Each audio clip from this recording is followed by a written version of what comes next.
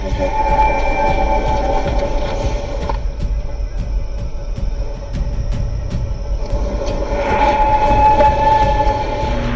are you reporting? I just happened to glimpse and see this thing running across the yard. Did you see what it was?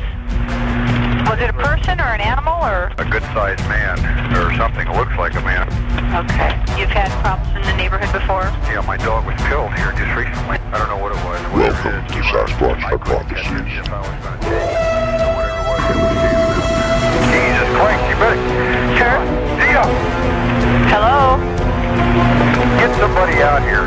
What's going on now, sir? Son of a bitch is about 6'9". Do you see him now, sir? Yes, I'm looking right at him. Uh-oh. Is he in your yard, sir? Yeah, God, he's big. Okay, what's he doing in your yard? He's looking at me. And the guy is on foot. I don't know what... It's a big, real big person. But it is a person. Yeah, I'd say it was a person, somebody really big.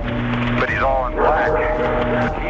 Is he a black male or a white male? Did you actually see whether, or was he just wearing black? He's all black and he's big. He is big.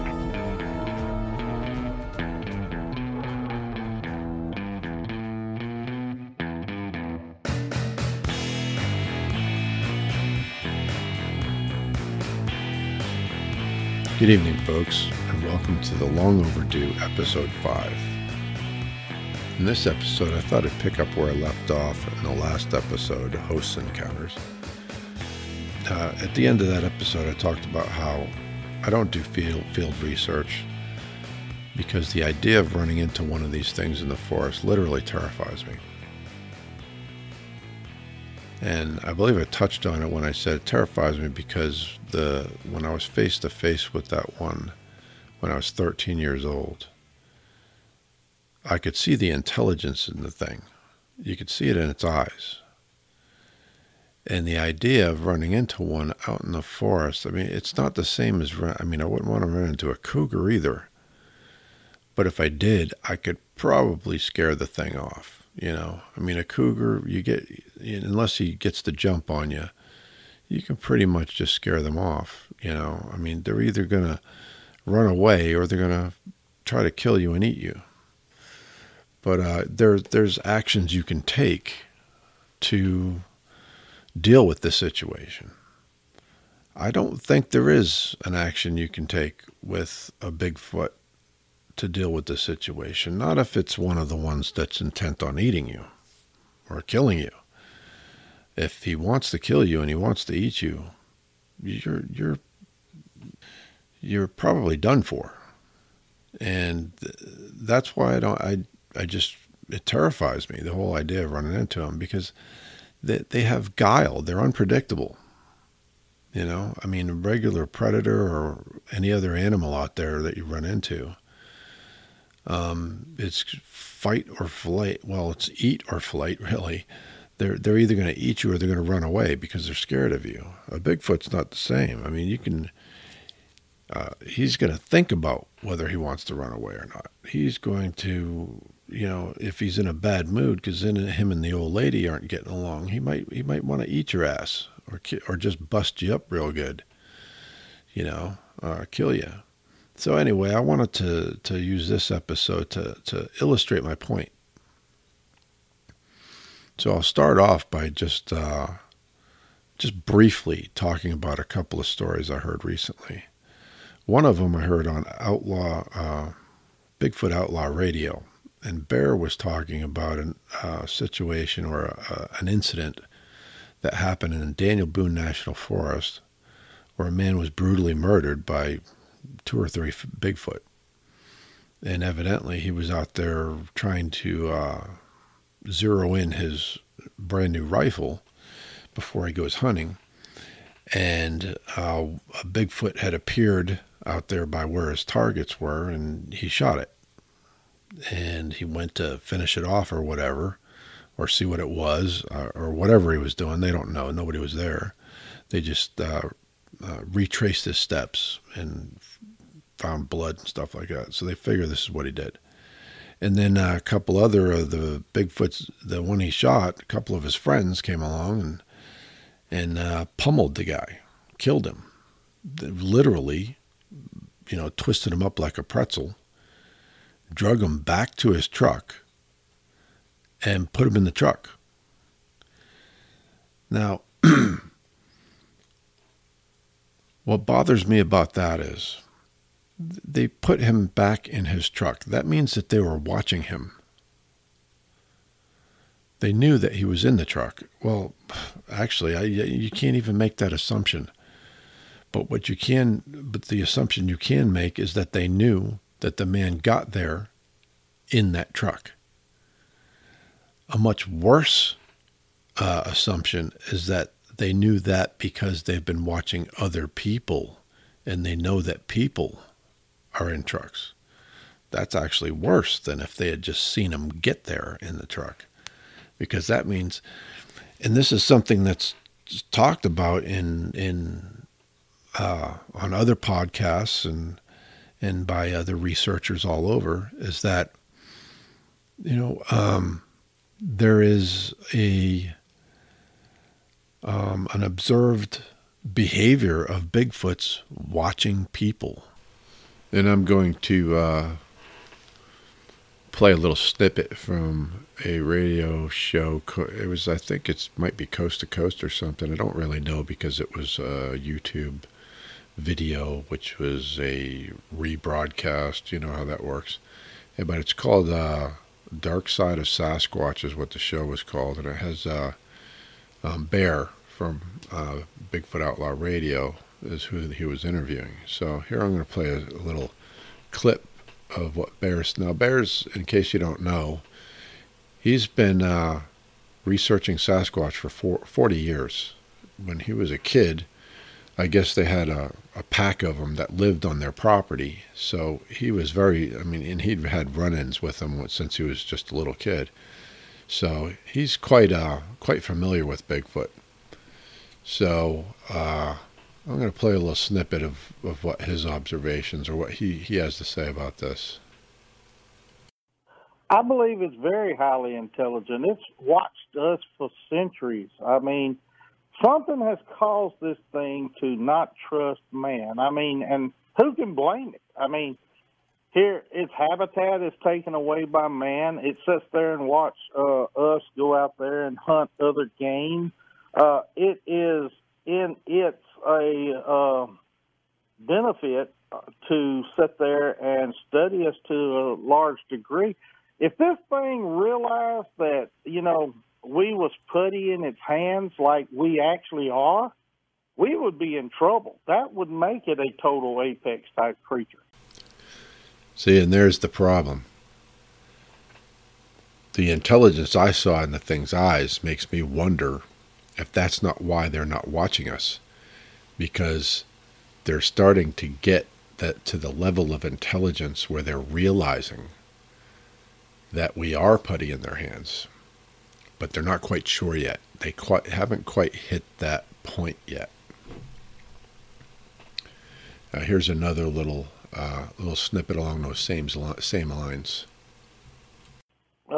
If these things realized that we did not have nothing on their abilities, their strength, or their size, we would be in a very bad shape. Just think, nobody could ever go back out into the outdoors or anything if these things realized that they had it over on us. Makes sense.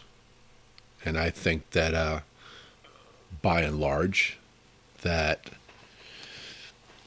the majority of the Bigfoot population has not come to the realization that they do have us by the short hairs and they could do whatever they wanted with us. But there are instances where it seems like that is not the case with all of them. There was a story that I had read here recently on Sasquatch Chronicles blog. And here I've actually pre-recorded me reading that. Sasquatch Chronicles blog, July 23rd. The creature chased our car. A guy and his girlfriend were driving down this mountain road. Something was running diagonally through a field toward their car on two legs. The male driver slowed almost to a stop, thinking it was maybe someone in need or something. It being dark, he couldn't tell it wasn't a person until it got right up to the car. He said when it was 25 to 30 yards away, he realized it was way too big and moving way too fast to be a person. He dropped it in gear and punched it. Now here's the kicker. They had rolled their windows down as they stopped to get a better look or listen for someone yelling for them. 30 yards away, when he floored his four-wheel drive to leave, and before he could get up to speed to get away, the creature had already made it to the vehicle and had stuck its arm inside and started to grab his girlfriend's arm. These are people that didn't believe in Bigfoot until this night. He was just getting up to speed when it reached in and put its hand on his girlfriend's arm. Right at this point, he finally got enough speed up to get away. He said he wasn't sure if it chased them because his girlfriend was so hysterical, he only looked back in his rearview mirror once, and it was so dark he couldn't tell if it was coming or not. Do you think this was a territorial display, or do you think it really meant to yank her out of the car? Okay. Some of the people that commented on this blog post were saying things like, it was just a display, it was mad, it was a counting coup, which I guess means screwing with them. And then a couple of them said they thought it meant to take the girl out of the car. Now, I gotta tell you, if the Sasquatch runs up to the car while they're driving down the road and it's just trying to scare them, he hit the gas and started leaving as the Sasquatch approached the vehicle. The Sasquatch at that point would have accomplished his mission of scaring them off. There was no reason for him to reach in the window and grab at the girl. I mean, come on. It was trying to get the girl out of the car, and this isn't the first instance of this happening. There have been other situations where I can't remember where I heard it. It was on Sasquatch Chronicles or Bigfoot Report. But there was a woman driving down the road, and a Sasquatch ran up and tried to grab her little girl out of the car or the truck. I forget what it was.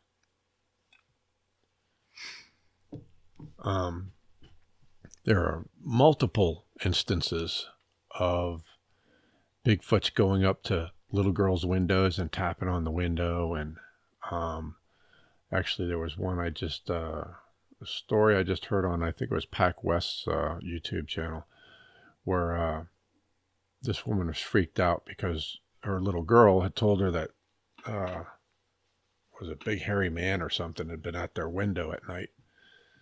And when she went in there one night to see if they were telling the truth, yeah, Sasquatch was at the window. But the Sasquatch had been tapping on the window and whistling at the little girls and stuff, trying to get them to go to the window. Now, this is a familiar story. I'm sure any of you who have been paying attention to and listening to and reading Bigfoot reports know what I'm talking about. This is not a new thing. Sasquatches seem to be always at kids' windows trying to get them to open the window. So to say it's counting coup or messing with them or trying to scare them away, don't really think so. I think the thing meant to grab the chick out of the car. So it's kind of a little annoying to me that, and I think it comes back to people wanting Sasquatch to be kind and gentle creatures. So they'll say things like, well, every now and then there's a rare situation where there's a mean Bigfoot. I do believe that Bigfoots have different temperaments, just like people. I believe that is true. But I also believe that it's a larger percentage of them that's going to try and grab people and eat them and kill them and things like that. I think there's a larger percentage than what the Bigfoot community at large wants to believe. Now, I kind of got off on a tangent there, but the point was that the Bigfoot charged the car. And now there's two people in the car. This Bigfoot's by itself, and they're in a car. Now, some of the people in there speculated that perhaps the sound of the car, maybe because it was an old four-wheel drive truck or something, maybe that got the Bigfoot angry, and that's why he charged the car. Well, it still doesn't explain why he was reaching in the window to try and grab the girl out of the car. And I absolutely believe that's exactly what he was doing. He wanted to get that girl out of the car.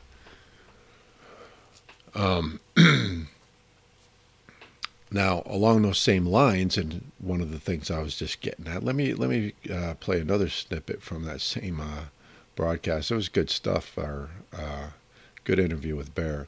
But he brought up another point. Now, I've spent the last couple of days putting this show together, and I ran across this show earlier today, and there was so much stuff that was applicable to what I intended this show to be about anyway, that it was just gold. So let me go ahead and play this other snippet, this other piece, this other clip of Bear talking about this.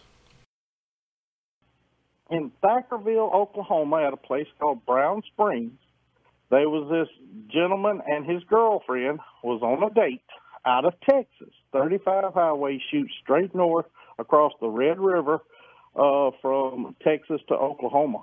And there's a place just across the river at the Red River called Brown Springs at Thackerville, Oklahoma. The story come from a newspaper reporter at the time. He's retired now, named Butch Bridges. And what had happened was he kept his police scanner on at all times, and he got a very strange report one night. And what it was, there was 2 bodies found at this location considered and called Brown Springs, Oklahoma. Actually, people can look this up on the internet. There's not a lot of information, but the story is there. What had happened was this young man and this woman had went to this location, and they had spread a blanket on top of the hood of this young man's car. And during the act of things getting frisky and everything, something had walked up behind them. The young gentleman was basically on top of the young girl, but whatever walked up behind him grabbed him by his head and twisted his neck all the way around. And when they found the body lying in the reeds next to the actual spring itself, he was looking totally opposite the way he's supposed to be. It had twisted his neck all the way around, looking completely across his back. And whatever grabbed him just wrenched his head all the way around off his shoulders and threw the body over there into the reeds. Well, then the young girl was found on the hood of the vehicle, ripped open from stem to stern, had bruises and bruising between her thighs, which that shows she was alive during this actual sexual assault, because once your heart quits beating, you cannot bruise. You see where I'm coming from? And her eyes were wide open. Rigor mortis had set in, and her mouth was in a wide open scream type position. Saliva was everywhere across her face and her mouth and everything. They had all kind of state troopers and all in there, investigators, detectives, private eyes, the whole 9 yards, closed off the area. Butch had access to the area due to his press credentials, so forth and so on. I did not believe, I just thought this was probably a fable or, somebody just telling this story. But on one of our Bigfoot outings that we had in 2007, we had a police lieutenant from North Dakota drove he flew down here. I picked him up at Memphis Airport, and we took him on a Bigfoot expedition in Alabama. And he was very interested in this story. And I told him, I said, would you please, since you have access to these files, there's I don't know what it's called, but only unsolved cases, only police and law enforcement agencies can look this up or call in about it. On cold cases? That's it. Okay. Well, he went back home, and due to his credentials, He was able to find the case file, find everything, and he verified this to me. He said this has really happened and is still considered an unsolved murder. Homicide, rape, everything, the whole 9 yards. Now, obviously, this was a teenage boy and a teenage girl who went off in the woods somewhere to have sex. So this Bigfoot decided that he was going to help himself to this guy's girl because he wanted to get him some. So this Bigfoot goes up. Now, this is 2 to 1. There's one Bigfoot. You can assume it's one Bigfoot.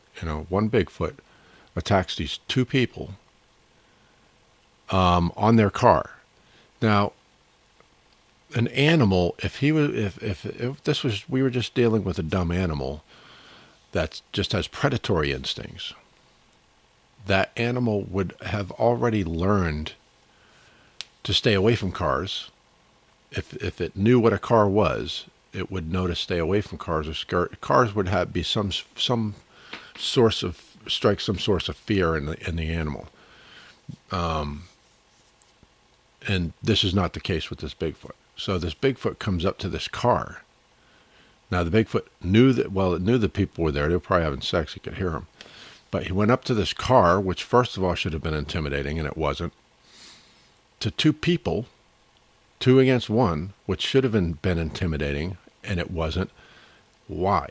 Because that Bigfoot knew that it had them.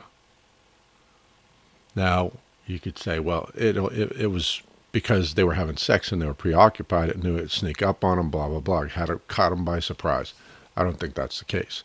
I think this particular Bigfoot, like many others, knew that it could easily dispatch the boy and have its way with the girl. And having its way with our women seems to be a common theme with Bigfoots. And they don't seem to be they don't seem to care about the age of the girl, which is kind of understandable if they don't really understand the ages and all that stuff. However, you're talking size. Not only are we much smaller, and our females are much smaller than our males, but they don't care the age of the female. All the way down to a young girl, which would be very small. All they care about is getting some. Now listen to what Bear has to say about that one there. All they have to do is look back on it and go to various Bigfoot websites on the internet and see that these things are looking in bedroom windows. Well, if you go a little farther and look at it, the bedroom windows, probably around 75% of the time, are of single young females. And these things, when you live in a troop-like or clan-like situation, and the troop is dominated by an alpha male, and he's the only one having all the sexual fun because he don't want, him being the alpha, he dominates. So he determines when and who he has sex with amongst the females. All these other young males are standing around there sexually frustrated. So if the scent gets into the air and they smell, say, a female maybe coming into her season as a young lady, that's why you have most of these sightings that are reported where they look in bedroom windows, and normally it's in bedroom windows of young ladies anywhere from the age of 11, 12, 13, 14 years of age. Now, in my Bigfoot encounter eye-to-eye with a Sasquatch, when the Sasquatch was looking in the kitchen window at us, it was staring at my cousin Teresa, who at the time was 12 years old. And she was only maybe, 12 years old. She's probably 5'4", 5'5", not even 5'4", she was small. She was probably 5 foot even at 12 years old. I don't think she got over, I think she was 5'7" when she got older, but she was only maybe 5 foot tall. So she was small, very, very, in comparison to a Bigfoot, our adolescent females are very diminutive, and yet they are completely enthralled and sexually sexually attracted to them. They go after them. And here's a report, the big BFRO report that I ran across that kind of speaks to this point. It's also pre-recorded. BFRO report number 29055, Class A, submitted by witness on Thursday, March 31st, 2011. Young girl recounts 2 encounters at the family farm near Chehalis. I lived in Chehalis, Washington on Sen Road across from Weyerhaeuser Land. I had 2 close contact experiences as a child there. The first one happened when I was 11. My grandparents were visiting and had their camper parked next to our house.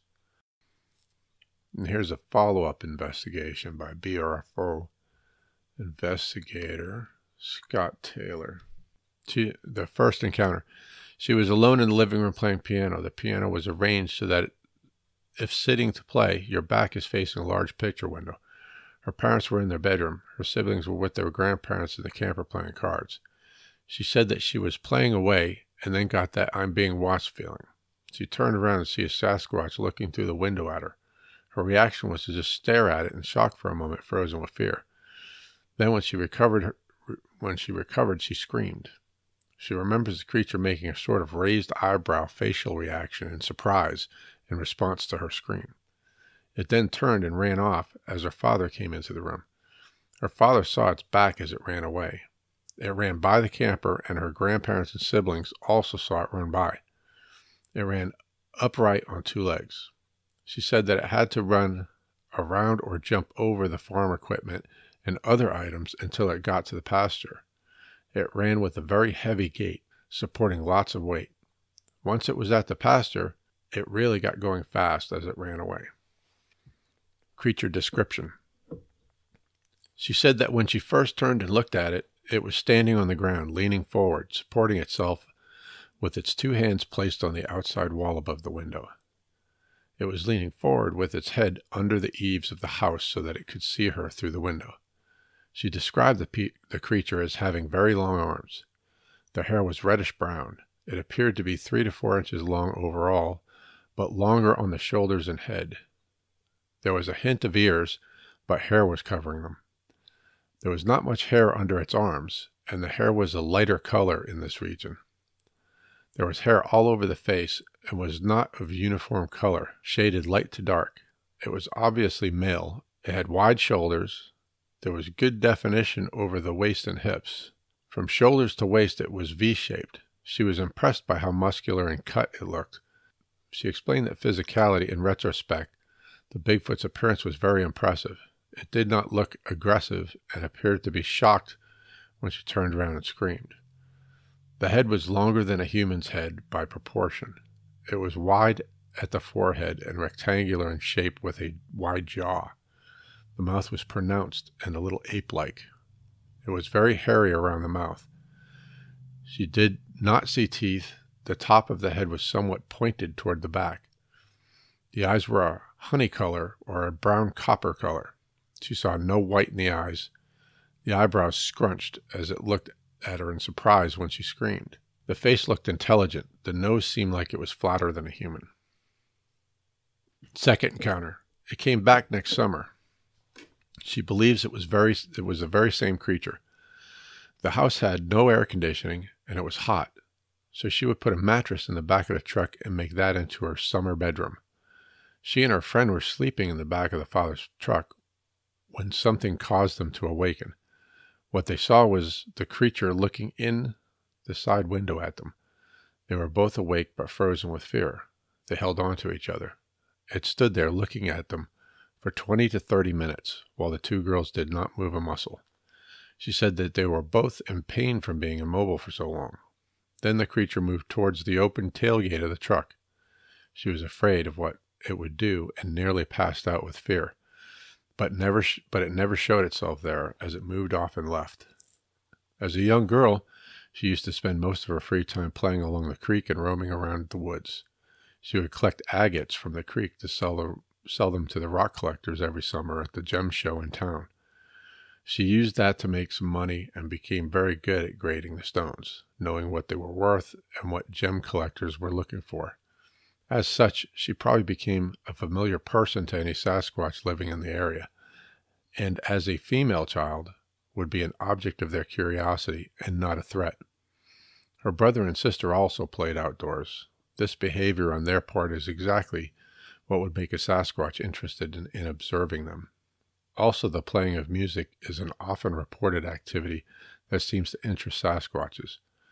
This combination of being a female child, playing in and roaming the woods, as well as playing piano, is a powerful enticement to the local Sasquatches. So girls, noise, music brings Bigfoot in. I guess that's why Bobo was always coming up with like fireworks and rave music and the Girl Scouts out in the field. Actually, I think they should have done something like I ran across a video today when I was looking for music to close the show with, and I always go with something that has a lot of energy, some percussion or some electric guitar or something like that. I ran across this video. It's kind of like instead of dueling banjos, it was dueling drummers. Now, if anything's going to bring the Bigfoot in, this would. This is two different drummers. I'm going to play the first one here.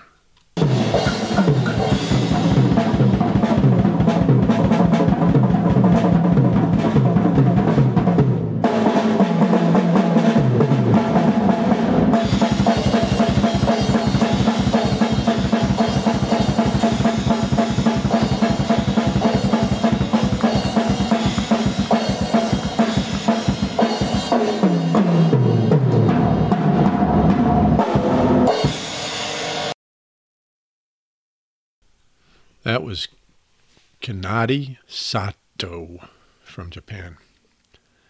8 years old, number 2 female drummer in the world. That's right, 8 years old, and she's the number 2 female drummer in the world. Well, actually, she was 8 years old when she did that. She's 13 now. And here's another one.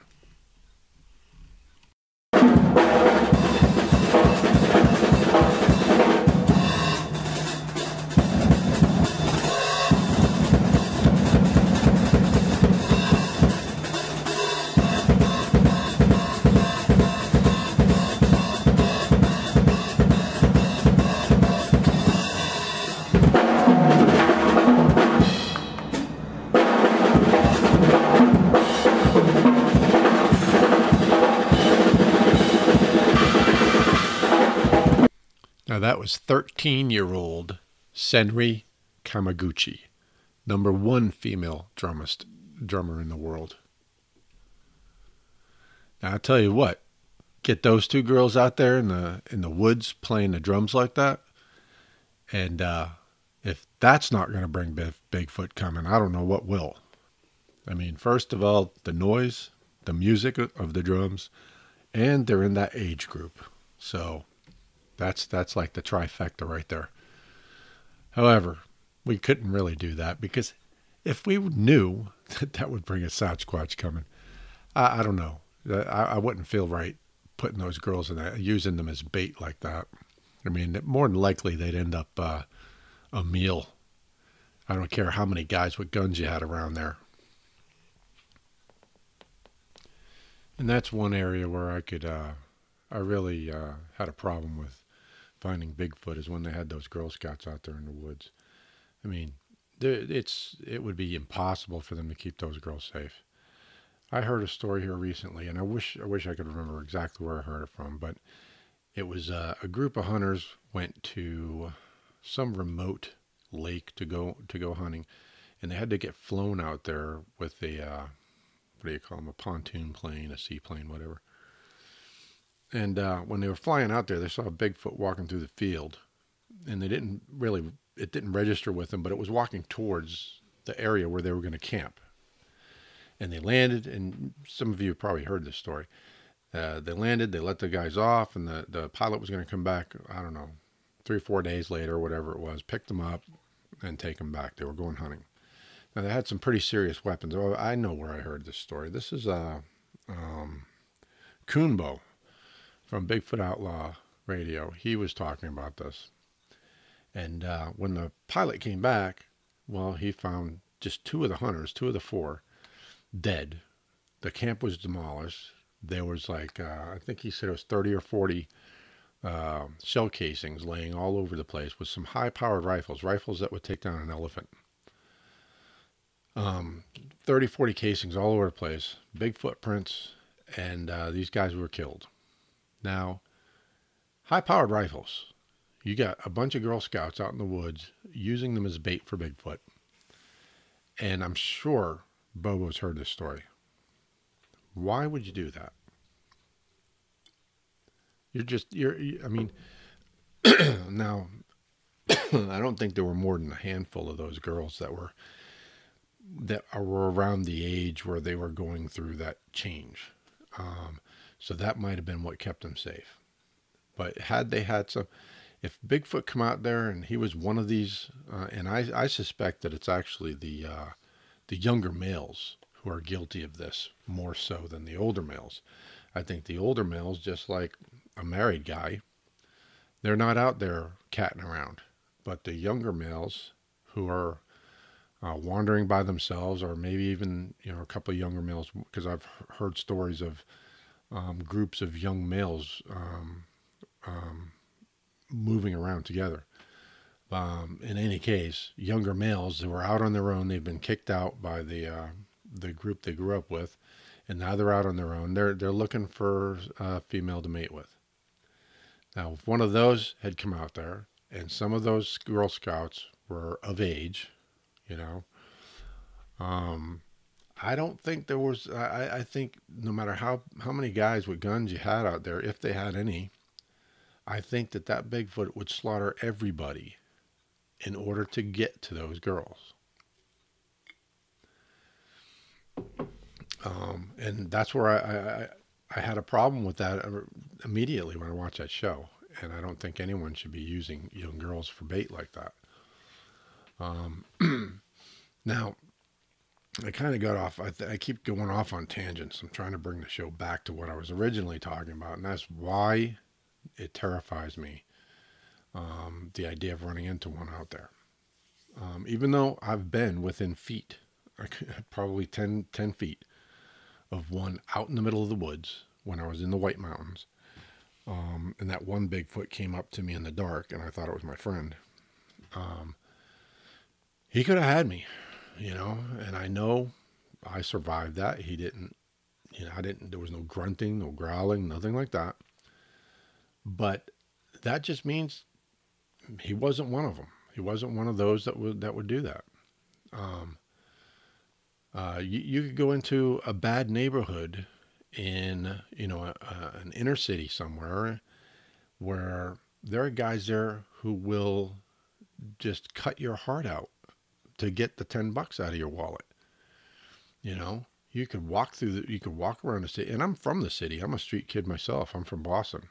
I've been involved when I was a kid. I was in, minor gang fights. I mean, that was a long time ago. Yeah, that was before. That was around the time of the start of the Crips and the Bloods and all that kind of gang fights. But when I was a kid, it was mostly, we went after each other with hockey sticks and bicycle chains and that kind of thing. There were no guns involved. So I'm familiar with that situation, and I knew how I could walk around in neighborhoods like that and pretty much be safe. However, I also knew that, and especially in retrospect, that I was pretty stupid for doing that. Because once you're in that situation, there is nothing that you can do. And you know that the situation can happen. So to me, it's stupid. It's like, a kid or anybody really who wants to run across a busy freeway, and he makes it across there 100 times. He says, "Oh, I can make it across there. I know how to run. I know how to get between the cars, and I know how to time them and all of that stuff." Well, sure, but there's going to be that one time when your timing's going to be a little off, and you're a goner, and that is the part that terrifies me, because we know And here, I mean, I've talked about the hunters. Let me talk about another situation, another story I heard here recently. I believe this was also, it was either Coonbo or Bear talked about, and it was a different show. They had, whoever it was, talked about how some people had they were out in some state forest somewhere. It might have been Yellowstone or something like that. And they saw a Bigfoot walking through the forest with an old woman thrown over his shoulder. A limp old woman. And the woman was dead. The Bigfoot was walking off into the woods with this old woman thrown over his shoulder. And that was dinner, you know? So we know that, let's see, and a lot of researchers said, well, they're more afraid of us than we are of them. I'm not so sure that's the case. I'm not so sure it's not just they don't want to bother with us, but then there are some that will. We know that they'll come after us because they want our women.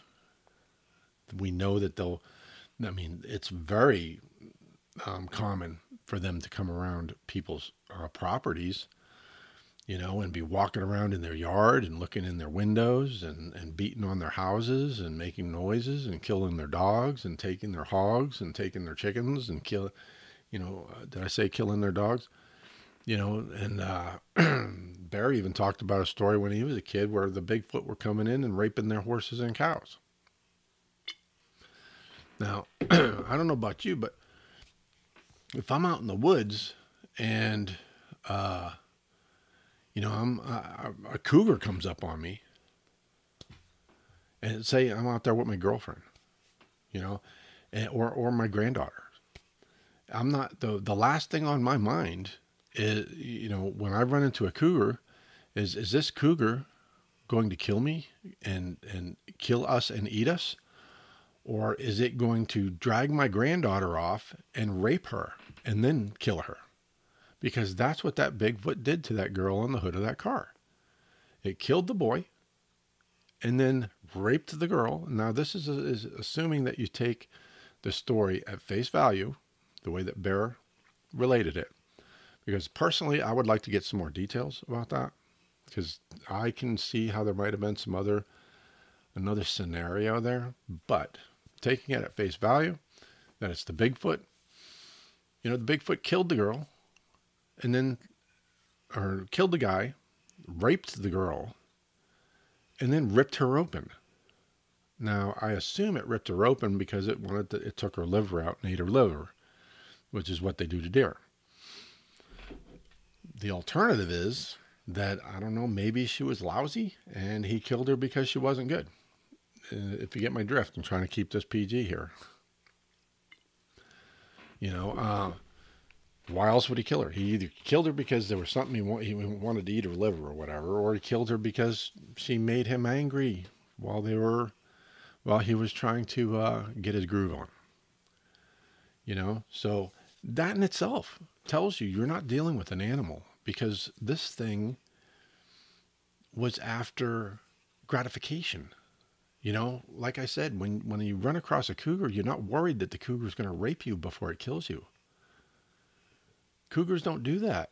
A cougar doesn't grab a deer and say, well, I think I'll rape it first and then kill it. That just doesn't happen.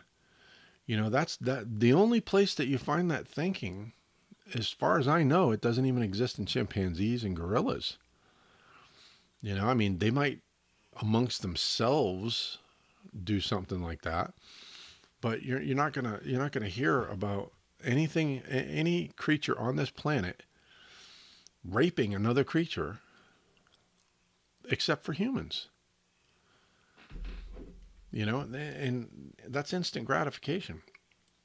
With animals, it's not rape. That's part of how it works with that. Oh, well, I guess it could be, because usually in most species, the female has to submit to the male and that kind of thing. So I know with chickens, it appears, I don't know exactly what the sign is that the female chicken is submitting to the rooster, but when I was on Granny's farm, it looked a lot to me like the rooster was just having his way with whichever one he wanted. So I guess in that situation, maybe, but by and large, there's a ritual that animals go through when it comes time to do that kind of thing. And when I was in the 6th grade, we took a very basic zoology course at Harvard. And we learned that, okay, I had to go back and listen to that. I lost my train of thought. When I was at that course in Harvard, we learned that, and at the time, what they taught us was that they're the only animal on the planet that has sex for pleasure is humans. That all other animals, it's an instinct to reproduce. And usually that instinct is caused by the mating ritual and pheromones and that kind of thing. You know, like dogs. Female dog goes into heat, male dogs come around, and that's what gets them going, and that kind of thing. Now, I would kind of argue that. I mean, I remember my grandmother's dog. Every time it had this ritual where it would eat dinner and then go in, and it had its favorite blanket that it used to get its groove on with. So I wonder about that myself. But since then, it has come out that evidently all primates will have sex for the purposes of pleasure, not just for reproducing. And it has nothing to do with, it's not specifically only during, the female being in heat and that kind of thing. So, but by and large, you're not going to run into a predator, a bear, a grizzly bear, a black bear, a panther out in the woods that's going to rape another species. They're going to stay within their own species. Yeah, Bigfoot. And I think that we know that they're raping horses. We know that they're raping cows, and they're coming after. I mean, it's really Bigfoot bestiality. I mean, that's what we call it when humans have sex with animals other than other humans. It's bestiality. And the only other species on the planet that participates in that is humans. So that is just another nail in the coffin as far as I'm concerned about these things not just being a simple animal. So we know that they'll come after us they're not afraid of us. They'll come to our property, they'll beat on the houses, they'll kill the guy to go after the woman for gratification. They'll if they see the opportunity to snatch up a child or an old person for dinner, they'll do that. They'll go after groups of people, the hunters out there at the camp. If you just tick them off because your engine is loud. I mean, Bear was talking about, I think it was Bear, talking about a story where this guy had, when he was out running his bush hog at night, a Bigfoot got mad and the guy disappeared and was never seen again. And I guess it was Bear himself was out mowing his yard one day or a couple of days, and both times this Bigfoot was out there screaming at him. And so he decided he wasn't going to do that anymore. So a Bigfoot's going to come after you because you're mowing your lawn at night and he doesn't like the noise. So if you're a noisy neighbor, Bigfoot's going to kill you. If you have a hot woman, Bigfoot's going to kill you and take your woman. If you have daughters that are of age, he's going to come over there and try to get to your daughters. This to me is not the actions of a dumb animal. These are the actions of the best way I can what it reminds me of, and what it reminded me of when I saw that one looking in the window was when I was 10 years old. There was a kid who lived downstairs from us, and I'm not going to say his name, but he was autistic, and when he would get mad, it was irrational, some of the things he would get mad about. But he would pick up these massive rocks. I mean, he would have this like super strength when he would get angry. And he would throw these rocks at us and stuff. And, I was able to calm him down most of the time. So anytime he'd get like that, the kids would come and get me to try and talk him down. And that's what this Bigfoot reminded me of. It reminded me of the mentality of about a 5-year-old autistic kid. And, Bear also talked about how, like he's known them to be out in the woods and he's looking at them through a thermal camera, and he can see it out there, and the thing's hiding behind a tree. And he's saying that they don't realize that we can't see them at night because they still hide behind trees. And then later in the story, he talks about, I think it was the same story, he talks about how if you want them to come close, you have to look away from them, and then they'll slowly make their way up to you until they get very close to you. And that's the best way to see them, to have an experience with them and that kind of thing.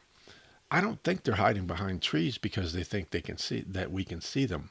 I don't think they care if we can see them. Well, I shouldn't say that. I mean, I think that the majority of the time, well, I don't even know what I'm trying to say here. When I saw the one looking in the window and it looked at me, it stood perfect, as still as it could. I mean, I could still tell that it was moving almost imperceptibly. But it was as if it thought if it was still, I wouldn't be able to see it. I don't think that they think we can't see them. I think they're aware that it's difficult to see them. And I think that they know from experience that if they stand still and if they're behind things, that it makes it even more difficult for us to see them. Which means, because they have no idea what we can see and what we can't see, which is what Bear was trying to get at, that they have better vision than us and they don't know that. But they know that amongst themselves that it's hard for them to see each other in this situation. And that's what they do, is they act, not only themselves, but they probably have, experience with other animals, that if they're still, if they're behind trees, that the animals in general won't notice them, and that they don't even notice each other. So I don't think it's that they think that we can see them. I think it's just that they want to make sure that it's as hard as possible for us to see them. They don't know if we can see it at night or not, but they know that if they do certain things, that the likelihood of us seeing them is much less, because that's the way it is for them. That's what my theory is on that. So I'm off on a tangent again, and the show is running long. I think I'll make this a two-parter. But the bottom line is, I'll go on. I could go on about this stuff for a long time, because there's a whole lot of aspects, a whole lot of things I've heard over the years about Bigfoots, what they're doing, how they're acting, the stories people are telling, that I think are just more evidence that these things are not just dumb animal. I think they're self-aware. I think that they are sentient, which takes them above the animal kingdom. It puts them in the ballpark with us. And I think that makes them more dangerous. And I may or may not make this a two-parter. I'm going to have to listen to the show and see just how badly I got off track and how badly I didn't make my point. I hope that y'all got something out of it. If you didn't, if you want to hear more, or if something I didn't quite nail down good enough, go ahead and comment, and I'll go ahead and do a part 2 to the show. But that's pretty much at least some of the reasons that it terrifies me to run into one of these, and why. I mean, I may go out there and do research. I'm actually thinking about it, but it still terrifies me. The idea of running across one. Not any Bigfoot, but the wrong Bigfoot, I guess, is the problem. And you never know when that's going to happen. But, or the wrong group of Bigfoot too.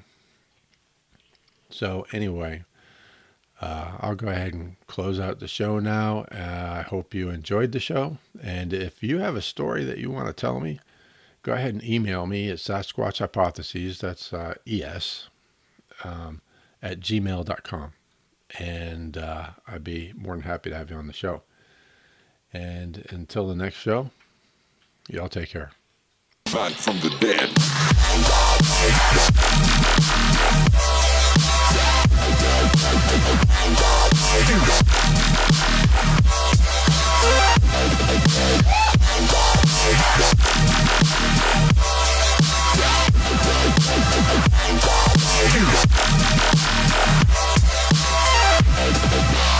We're back from the dead.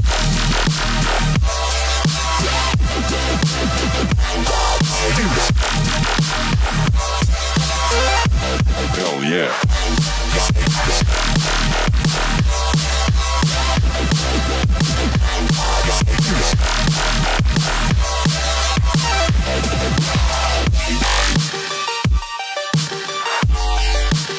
We're back from the dead.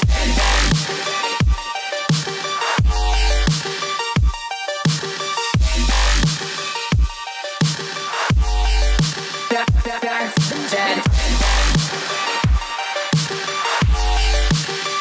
Back from the dead.